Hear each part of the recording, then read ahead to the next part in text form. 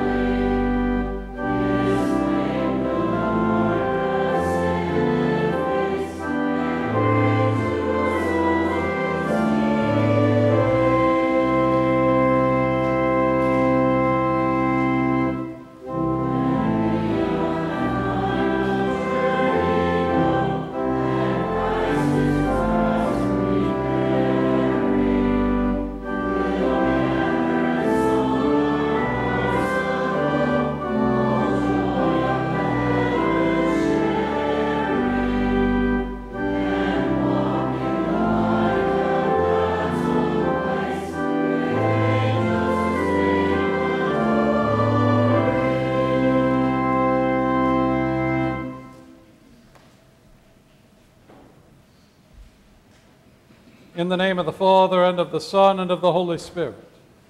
Amen.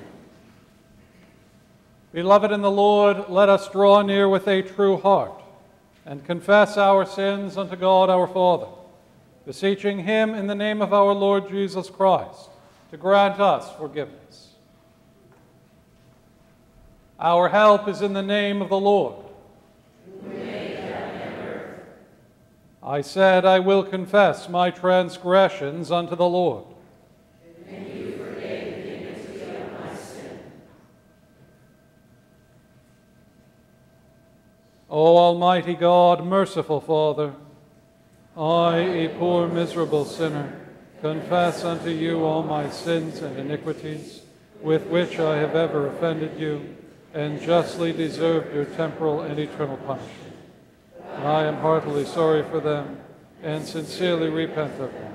And I pray you of your boundless mercy, and for the sake of the holy, innocent, bitter sufferings and death of your beloved Son, Jesus Christ, to be gracious and merciful to me, a poor sinful being. Upon this your confession, I, by virtue of my office as a called and ordained servant of the Word, announce the grace of God unto all of you. And in the stead and by the command of my Lord Jesus Christ, I forgive you all your sins, in the name of the Father, and of the Son, and of the Holy Spirit.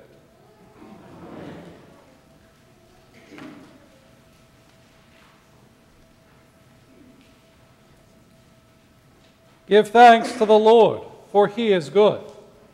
His steadfast love endures forever. It is he who remembered us in our low estate His steadfast love endures forever. and rescued us from our foes.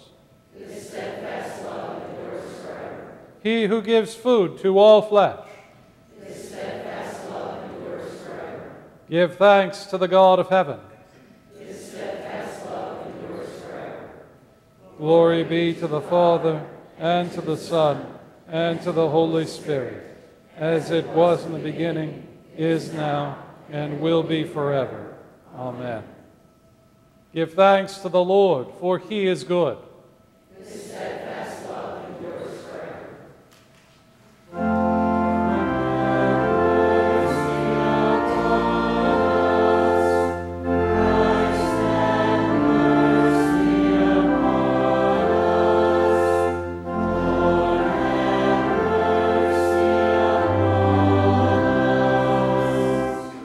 Glory be to God on high.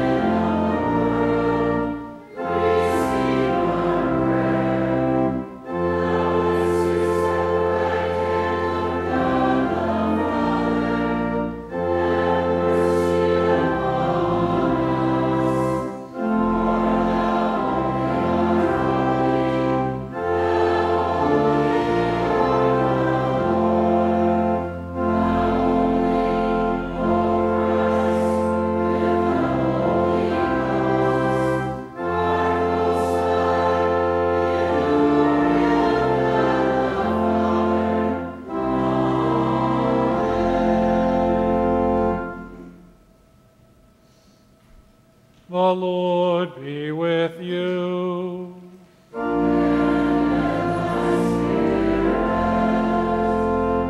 Let us pray. Lord Jesus Christ, in your deep compassion, you rescue us from whatever may hurt us. Teach us to love you above all things, and to love our neighbors as ourselves. for you live and reign with the Father and the Holy Spirit, one God, now and forever.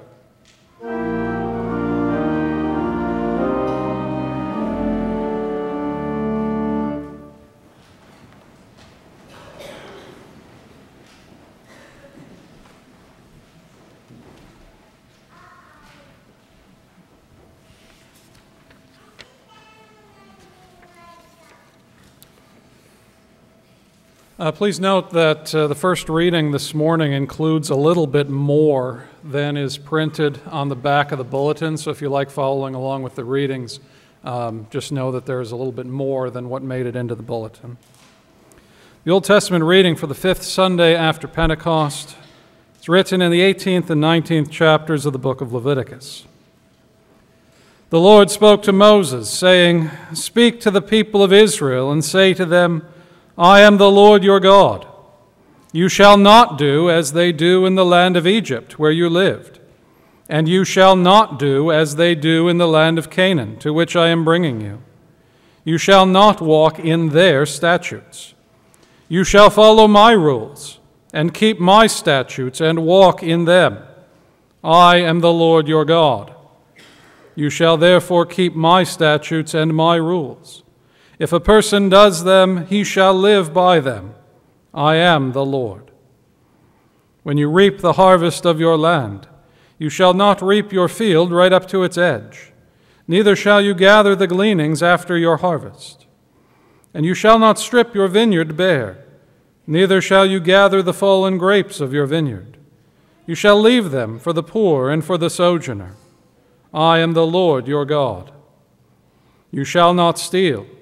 You shall not deal falsely. You shall not lie to one another. You shall not swear by my name falsely, and so profane the name of your God. I am the Lord. You shall not oppress your neighbor or rob him.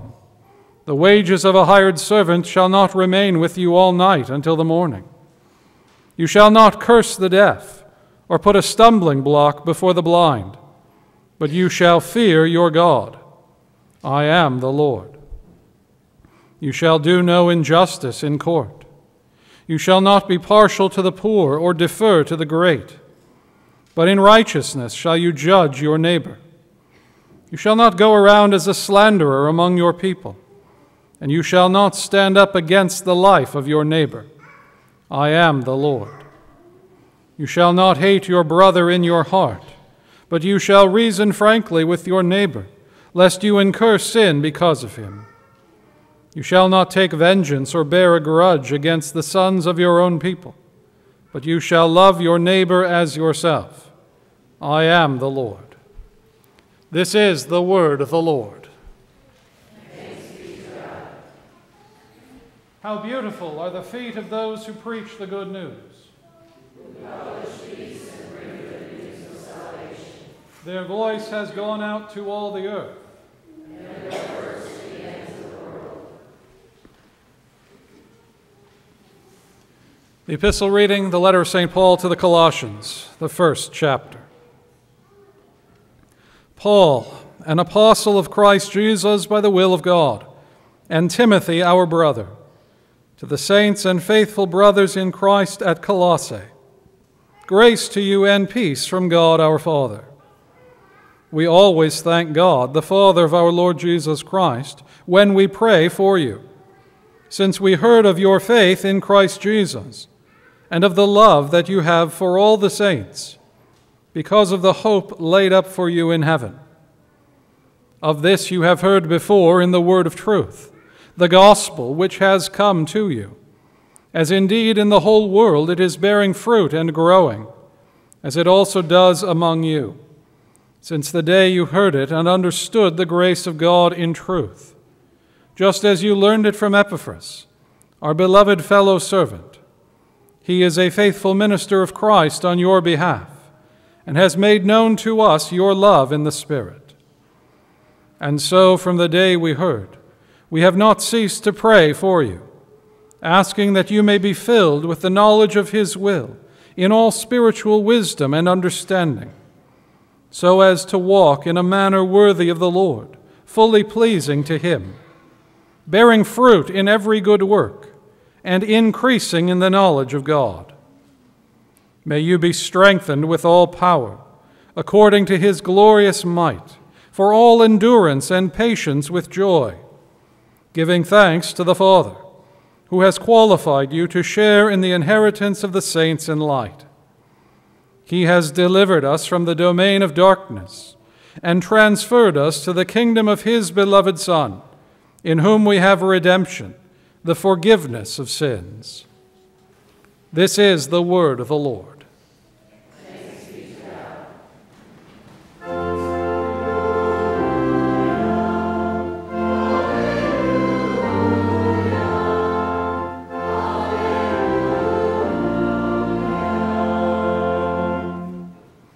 The Holy Gospel according to St. Luke, the 10th chapter.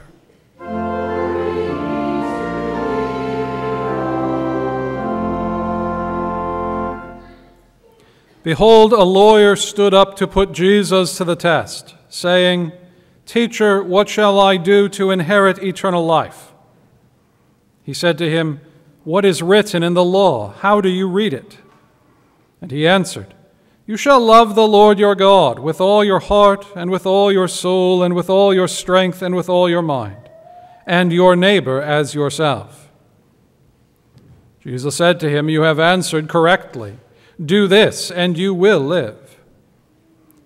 But he, desiring to justify himself, said to Jesus, "And who is my neighbor?" Jesus replied, "A man was going down from Jerusalem to Jericho, and he fell among robbers, who stripped him and beat him and departed, leaving him half dead. Now by chance a priest was going down that road, and when he saw him, he passed by on the other side. So likewise a Levite, when he came to the place and saw him, passed by on the other side. But a Samaritan, as he journeyed, came to where he was, and when he saw him, he had compassion. He went to him and bound up his wounds, pouring on oil and wine. Then he set him on his own animal and brought him to an inn and took care of him. And the next day he took out 2 denarii and gave them to the innkeeper, saying, 'Take care of him, and whatever more you spend I will repay you when I come back.' Which of these 3, do you think, proved to be a neighbor to the man who fell among the robbers?" He said, "The one who showed him mercy." And Jesus said to him, "You go and do likewise." This is the gospel of the Lord.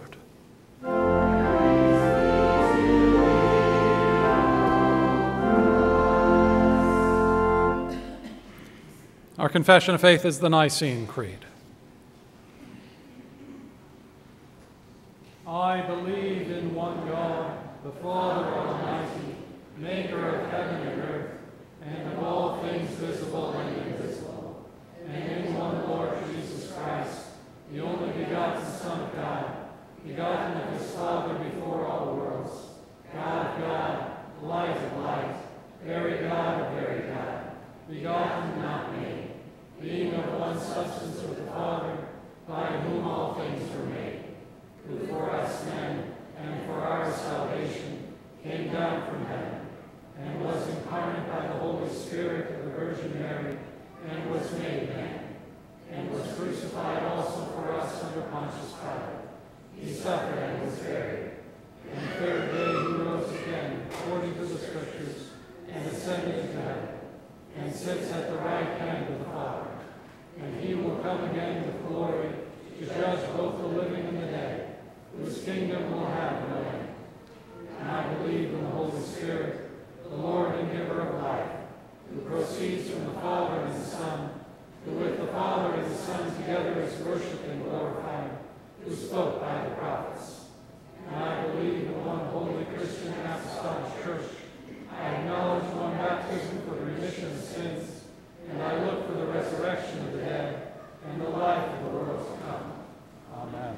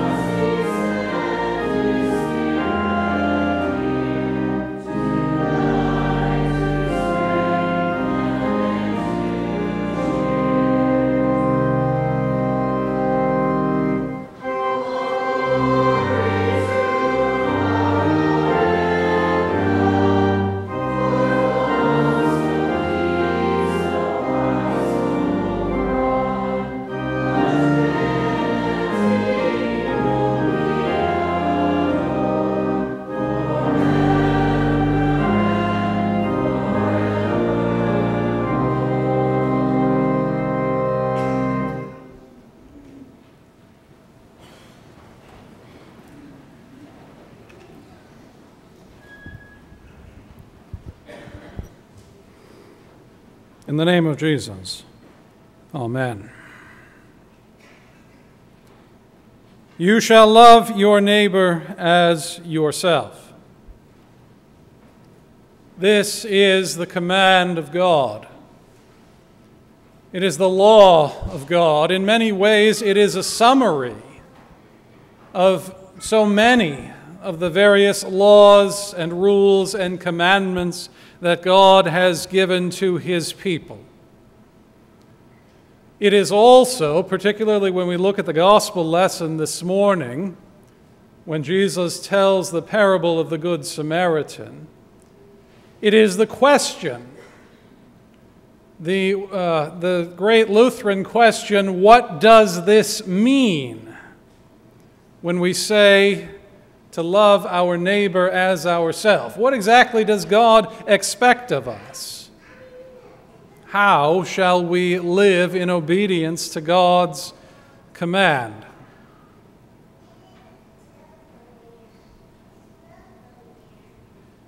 The Old Testament reading from Leviticus gives us a number of examples, a number of demonstrations of what it means to love your neighbor as yourself. And most of them can be summed up pretty simply as do no harm. That is, anything that causes hurt or harm to a neighbor is quite the opposite of love and is breaking the commandment of God. And whether that be physical harm or even some kind of psychological or emotional harm. God mentions things like cursing the deaf or tripping the blind, lying and stealing and slandering one another, meaning insulting others, taking vengeance, bearing a grudge, doing injustice. All of these things are sins that is contrary to God's law, not just because God kind of makes up some rules about how He wants us to live, but specifically doing these things brings harm to other people. And in many cases, doing these things, if you do these things, you bring harm to yourself. And God does not desire the hurt or the harm of His people. Therefore, the commandments are about protecting people from harm. And instead of doing harm, doing good.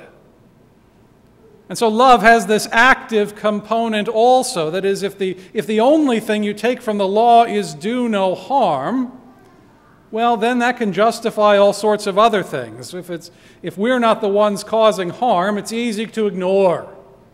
It's easy to kind of a cold neglect of people and say, well, I didn't cause the harm, but no, actively helping, actively doing good. This is the dimension of this that Jesus adds when He talks about the parable of the Good Samaritan, which so many of us know so well. That it's not enough for the priest and the Levite to pass by on the other side and say, well, I'm not the one who caused the harm. But instead to truly fulfill the law of God, to do good, to show love to the neighbor means to act, to give help to the man who is hurt, to give healing to the one who is beaten and bloody and dying, to rescue him and save him. And so in that sense, the Samaritan is the hero of the story. Not only because he doesn't cause harm, but because he actively helps. He sees the man in need, he has compassion upon him. He heals him, he pours oil and wine on his wounds, he brings him to a place of safety where he can recover and rest.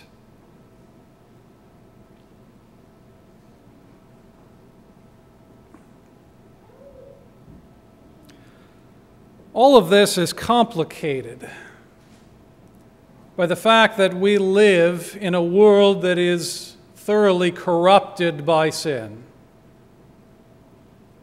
All of God's creation is fallen. it is corrupt. That is, wherever we look, there is pain and suffering everywhere. There is hurt and harm everywhere we look around us in the world. Elsewhere in the Gospels, Jesus describes this as a burden that people must bear, whether it be physical ailments like sickness or disease or weakness, or whether it be psychological or emotional or spiritual things that cause pain and suffering to our minds, our hearts, our souls. There are burdens that each of us bear.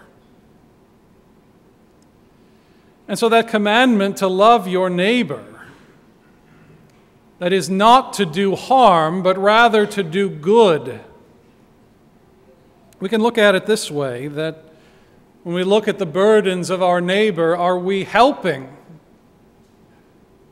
Are we trying to lighten the load, lighten the burden? Trying to make our neighbor's life easier? Or in sin, are we doing the opposite, making that burden even heavier? Piling on more and more and more and crushing people.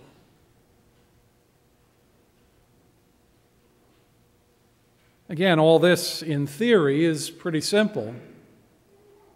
Don't do harm. Do good. Help those who are in need. And if you see people in trouble, by all means, don't make it worse.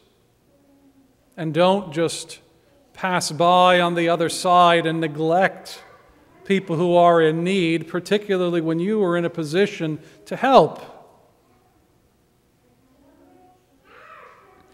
But again, because we dwell in a world of sin, of darkness, of death, because original sin corrupts each and every one of us, our own thoughts and feelings and desires corrupted by sin, these seemingly simple commandments become impossible. We can't do it. Or we don't do it.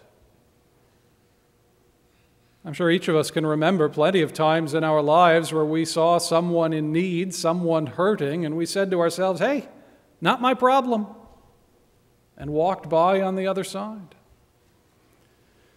I'm sure each of us have had times in our lives where we've actually made things worse. In our greed, in our selfishness, in our conflict with other people, our hatred, our lust, whatever our sinful desires affected someone else negatively. We did harm to others to benefit ourselves. This is the reality of sin.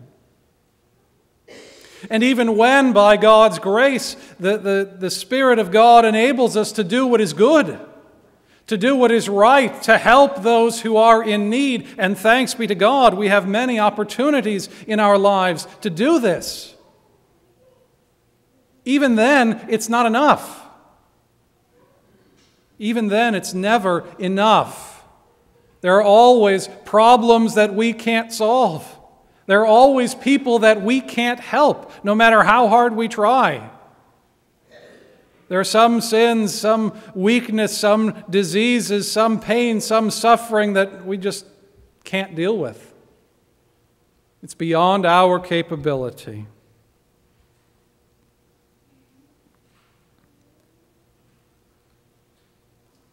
We are tempted to look at the parable of the Good Samaritan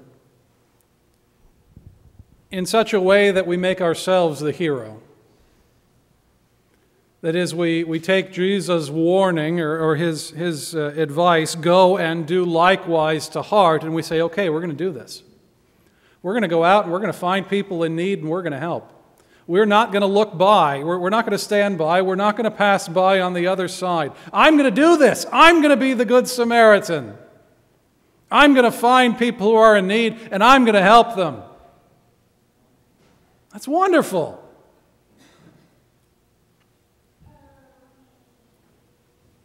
Except that you can't. Not perfectly. Not enough. What happens when we try and fail? What happens when our own weakness, our own sinful thoughts and feelings and desires get in the way? What happens when our own laziness gets in the way?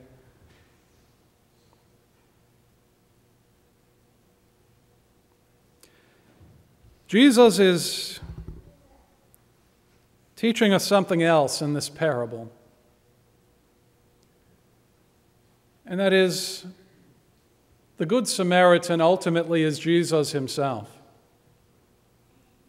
The parable is a description of his work, his love, his compassion for us.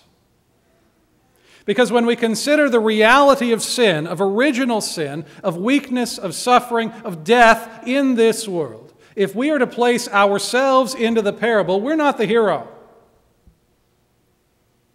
We're the man who's beaten, who's bleeding, who's suffering, who's dying. We are the people who cannot help themselves. We are the ones in need.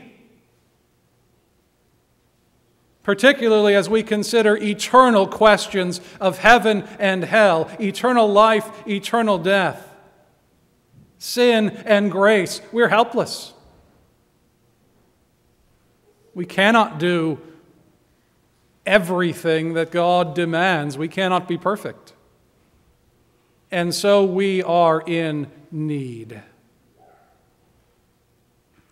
And it is our Lord Jesus Christ who has compassion on us and who stops to heal us.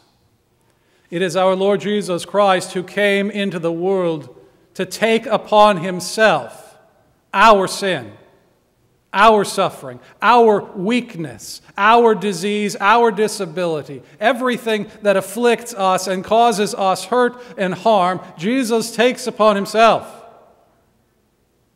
And he goes to the cross. And he gives his life there for us. Before you leave this morning, go back to the hymn we just sang and count up how many times it said "for us," laying out everything that Jesus had done. And what's the purpose of it? For us. Jesus is the hero of the story. He is the one who speaks to us the forgiveness of sins. He is the one who rescues us from sin and death and the power of the devil. He is the one who snatches us out of hell and brings us into eternal life. As Paul says this to the Colossians, he has delivered us from the domain of darkness and transferred us into the kingdom of his beloved Son. Jesus is the true neighbor, the one who shows love to all those who are in need. That's us. And when we fail, when we hurt, when we suffer, Jesus shows his love and his compassion and his forgiveness to us. He brings us into his church, where he tells pastors and teachers and parents and grandparents and brothers and sisters and fellow Christians, hey, take care of this person until I come back.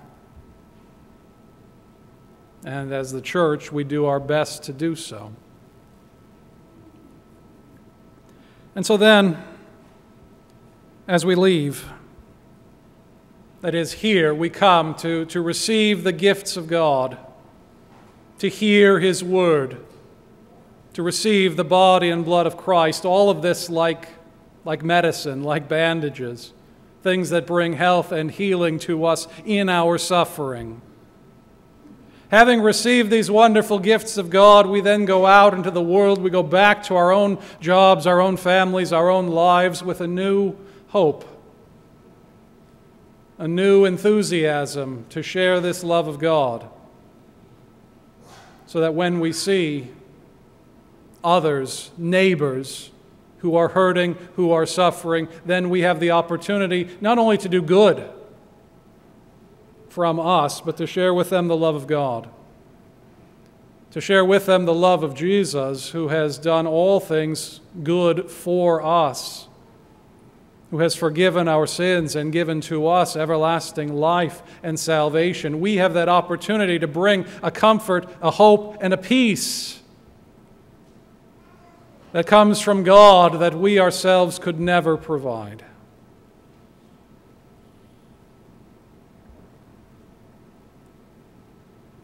Go and do likewise. Yes, this is the commandment of God. Love your neighbor as yourself. Do no harm. Help those in need. Don't just pass by on the other side. But when we fail, when this becomes a burden too great for us, when we ourselves are the ones suffering, bleeding, dying, look to Jesus.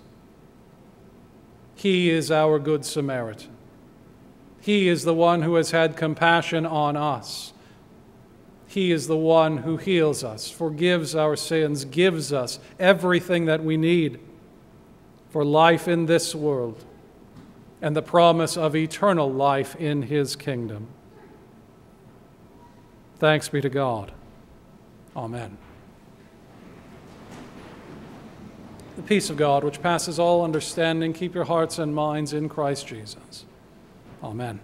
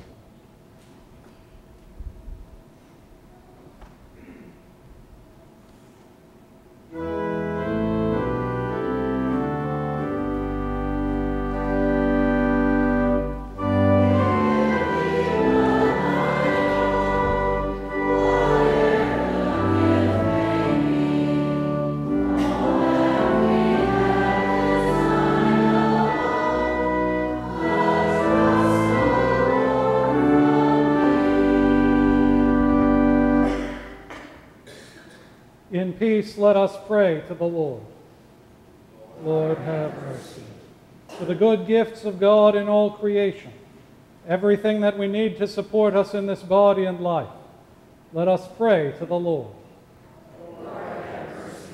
For the spiritual blessings of God, for the forgiveness of sins and the newness of life that comes from the gospel of Jesus Christ, let us pray to the Lord. Lord, have mercy. For faithful pastors, teachers, and missionaries, for the proclamation of the Word of God in all the world, let us pray to the Lord. Lord, have mercy. For all those attending the convention of our church next week, that their work may be done to the glory of God and the good of His church, let us pray to the Lord. Lord, have mercy. For our youth, particularly those who are attending the gathering this week, that God would grant them safety in their travels and strength in faith and Christian life, let us pray to the Lord. Lord, have mercy. For our families, for faithful husbands and wives, responsible fathers and mothers, and obedient children, let us pray to the Lord. Lord, have mercy.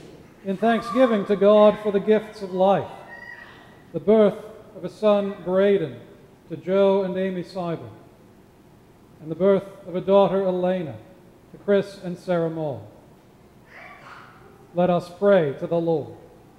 Lord, have mercy. For all those in authority over us, in the church, in civil government, and in our homes, let us pray to the Lord. Lord, have mercy. For all those who serve in the armed forces, in law enforcement, in disaster relief, and as first responders, let us pray to the Lord. Lord, have mercy.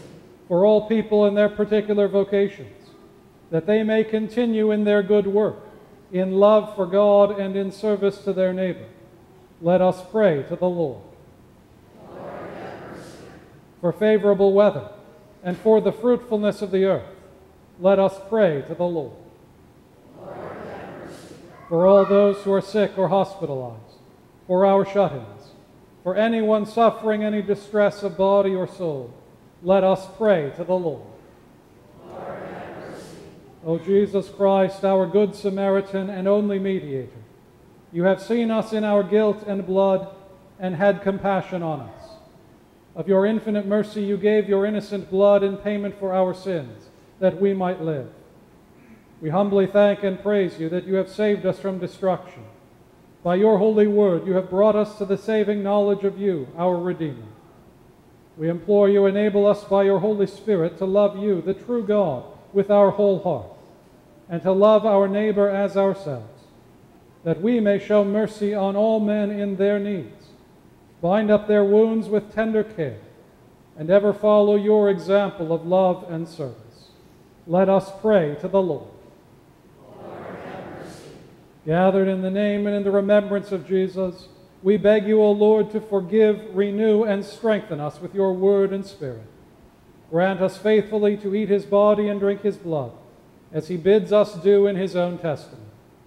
Gather us together, we pray, from the ends of the earth, to celebrate with all the faithful the marriage feast of the Lamb in his kingdom, which has no end. Graciously receive our prayers, deliver and preserve us. To you alone, O Father, be all glory, honor, and worship, with the Son and the Holy Spirit, one God, now and forever. Amen.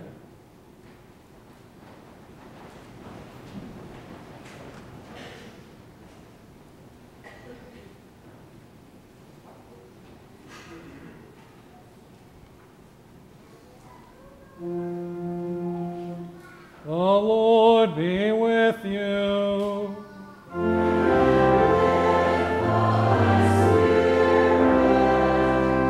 Lift up your hearts.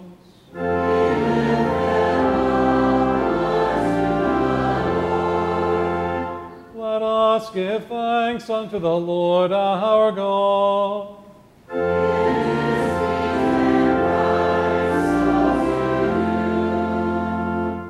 It is truly meet, right, and salutary that we should at all times and in all places give thanks to you, Holy Lord, Almighty Father, everlasting God, through Jesus Christ our Lord, who overcame death and the grave, and by his glorious resurrection opened to us the way of everlasting life. Therefore, with angels and archangels and with all the company of heaven, we laud and magnify your glorious name, evermore praising you and saying,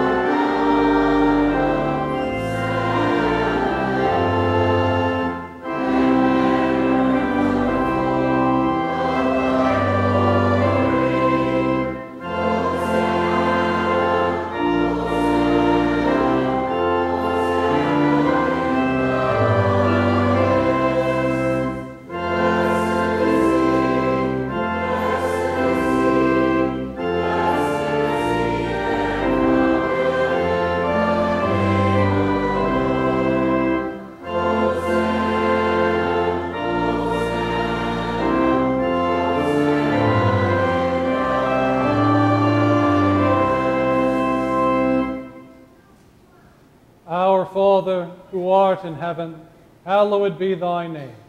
Thy kingdom come, thy will be done, on earth as it is in heaven. Give us this day our daily bread, and forgive us our trespasses, as we forgive those who trespass against us. And lead us not into temptation, but deliver us from evil.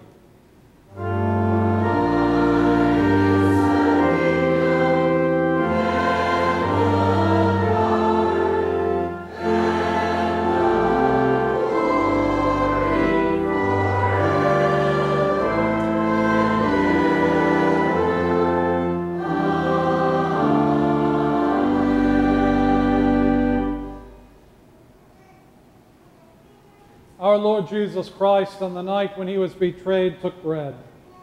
And when he had given thanks, he broke it and gave it to the disciples and said, "Take, eat. This is my body, which is given for you. This do in remembrance of me." In the same way also he took the cup after supper. And when he had given thanks, he gave it to them, saying, "Drink of it, all of you. This cup is the New Testament in my blood, which is shed for you for the forgiveness of sins. This do as often as you drink it in remembrance of me." The peace of the Lord be with you always.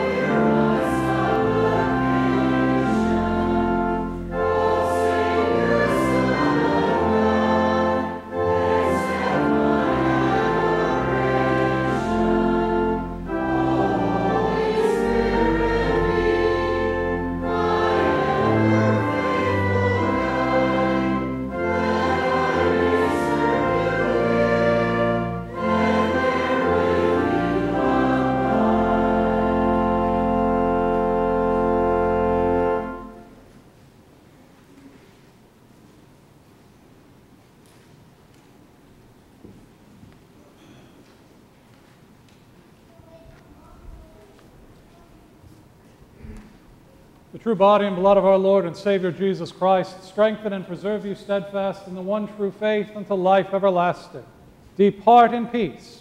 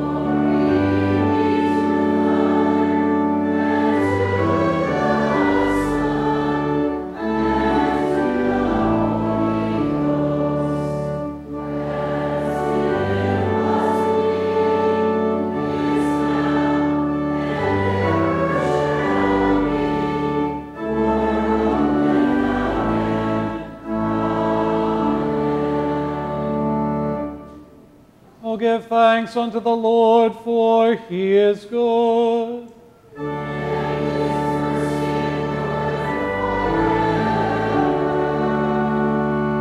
Let us pray. We give thanks to you, Almighty God, that you have refreshed us through this salutary gift. And we implore you that of your mercy you would strengthen us through the same in faith toward you and in fervent love toward one another. Through Jesus Christ, your Son, our Lord, who lives and reigns with you in the Holy Spirit, one God, now and forever.